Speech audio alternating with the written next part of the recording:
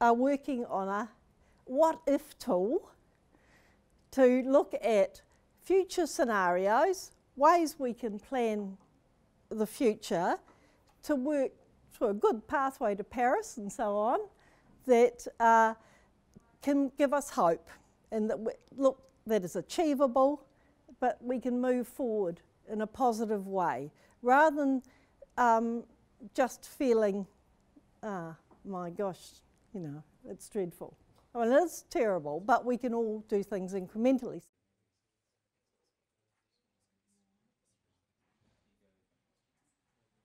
When the major glaciation stepped over and came down the Hawea as well, and then came right down here to Bendigo. So we got those big glacial terraces down there and a whole earlier system. It's just good to think about the nature of the country and the context for the planning. The wee block of land that we're addressing is that 42 hectares there, and you can see it's right next to the Bendigo wetland, which is a wildlife reserve, and it's a significant wetland at the head of Lake Dunstan. The land is right next to that, so that's an interesting context. We've got the natural landform patterning, we've got the mighty Clutha, the Mata'o, and we've also got the heritage of farming in that landscape that's been there for way more than a century. Those lovely alluvial flats have been irrigated for a long time. It used to be just wild flooding irrigated and then border diked, and now with K-line spray irrigation. And so that's part of the heritage of the place. As landscape architects, we like to think that we need systems for these things to set the context for planning, and the only one we really have at the moment, and it's not even, I don't even think you can find them digitally, it's bizarre, is ecological regions and districts.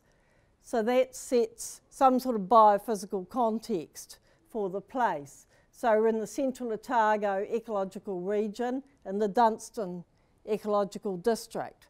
And that's useful because it affects tree growth and all these things if we're looking at so what you plant, but also how much carbon it's going to store and all the things. So you need to have a biophysical context. It's not good for New Zealand to just have a formula for how much, you know, carbon a pine takes up per year, because they vary, you know, or whatever plant it is, it varies according to the local conditions. And so for me, the ecological regions and districts are one accepted format, but then it's also useful later for implementing your plan to say what belongs there and where do you source your seed for any restoration planting. So I think it's a really important context to make sure is embedded. So anyway, people agree it's a biophysical context that is a nationally acceptable framework, and then that sets that, you know this is about the driest bit of New Zealand, and you know that's what we're working with. And the character of that locale and those flats, and seasonally down in the lower river terrace getting the ephemeral wetlands on old channels, you see the waters coming through seasonally. So although it's a really dry bit of New Zealand, it's got a lot of wet areas seasonally.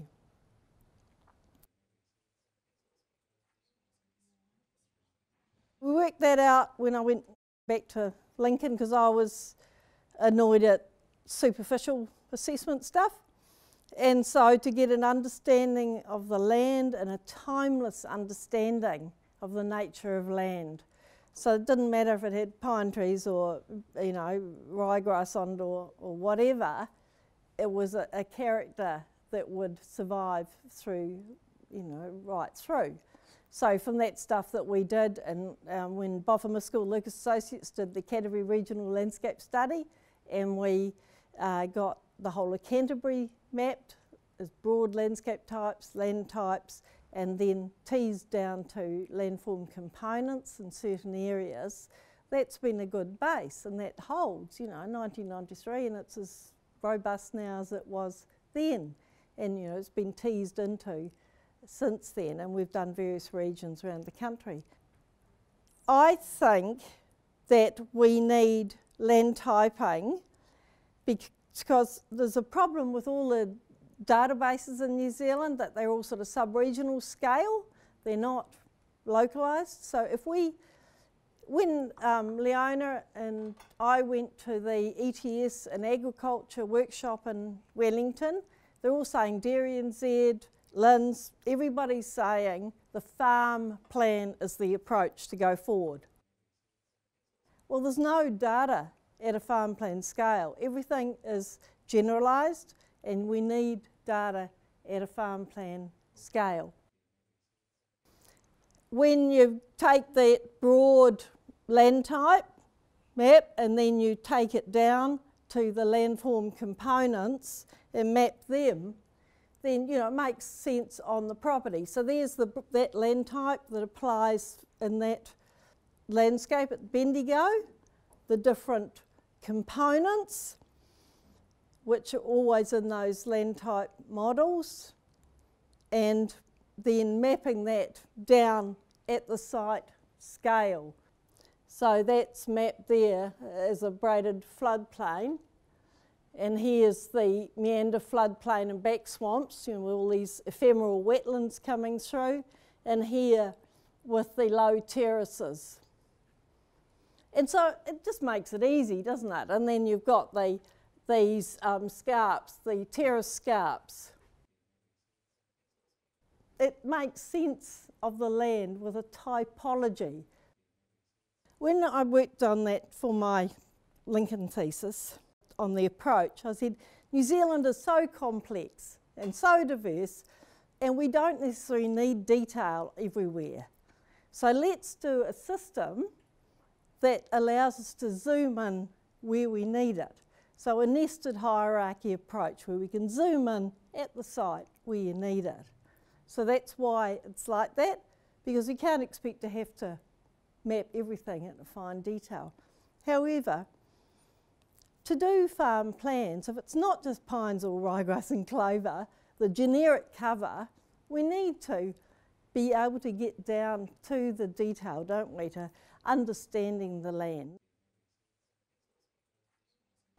To look at mapping, at the modelling, and at the typology there, you've got the types of vegetation on each of those landform components, the types of soil, you know, the elevations and all that. The detail is there.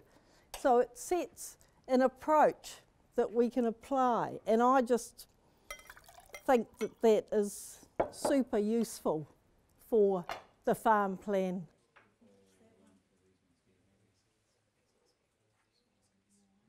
Johanna's mapped it so that she's shown those landform components below, and then the waterways and so on and what's happening above, and taken that through to show the current land use, which is, you know, mostly irrigated pasture, and then on the lowest level with the very high water table, especially seasonally high, it's a non-irrigated pasture, and then the blocks of plantings. She looked at the stocking of the land, the stock units and the seasonal patterns for the stocking with the sheep and the cattle, and so then we can work out, you know, the emissions from these. And then explored the different issues, pugging of land and exposed ephemeral wetlands and so on, and she's identified those. A plan that just addresses the issues, that's all. And that's what typically farm plans would have done.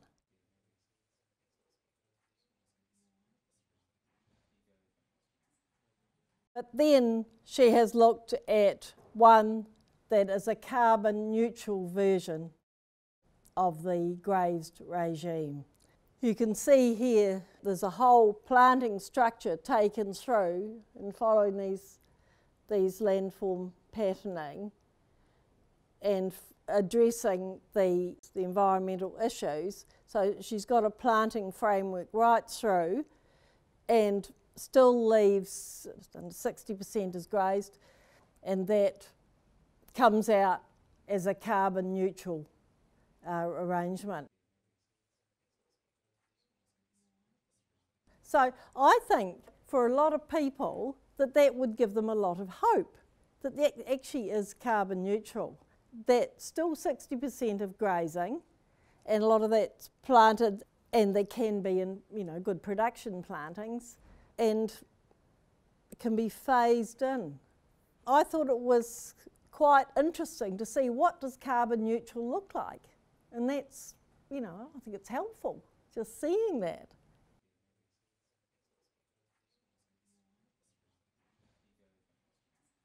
Johanna's looked at an alternative approach with entirely plant-based production. Different crops. Hemp uptakes carbon 4 times faster than trees. Yeah, but you've got to store the hemp somehow. You've got to, not all legal yet, I suppose, but... But that one, it comes out carbon positive, but not excessive, no. There's a lot of work to change to that.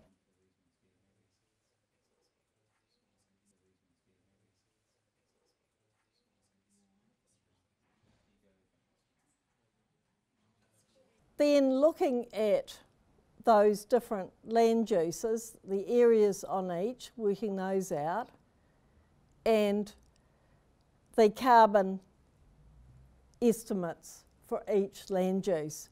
The total debt is 269, and the total debt with the conservative ones is 248. But here we are, the carbon neutral one. We're just, and then the plant-based one into a 15-tonne credit.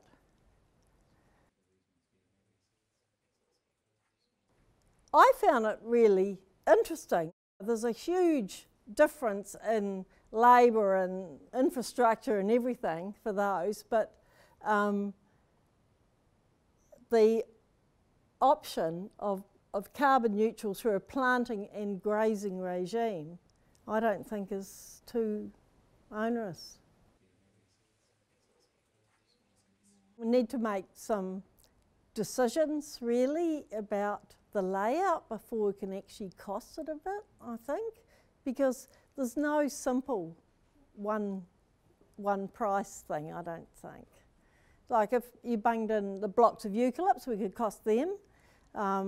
Yeah, so those tree blocks would be easier to cost, and we know what the blocks of native planting bit would be. So what do you think, Johanna? We could separate it easily and cost it through. Well, when I looked at the cost too, I thought about 269 tonnes of debit. If carbon's worth $25, that comes to about $7,000 a year. So that's, if you spent $7,000 a year on the plantings to transition it, I think it would be really cool if we could see how many years it would take to transition to the carbon neutral. Is to be responsible, not too excited about plant-based, complex, labour-intensive options. At the moment, it's quite simple with grazing.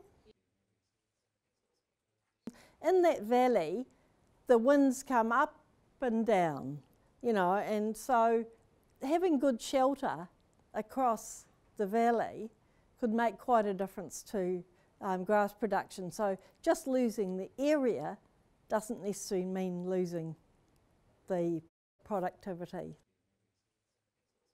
It's a what-if tool. It's not trying to measure things precisely. It's saying what sort of scenario could we explore? Where might that put us? How do we get to a hopeful future?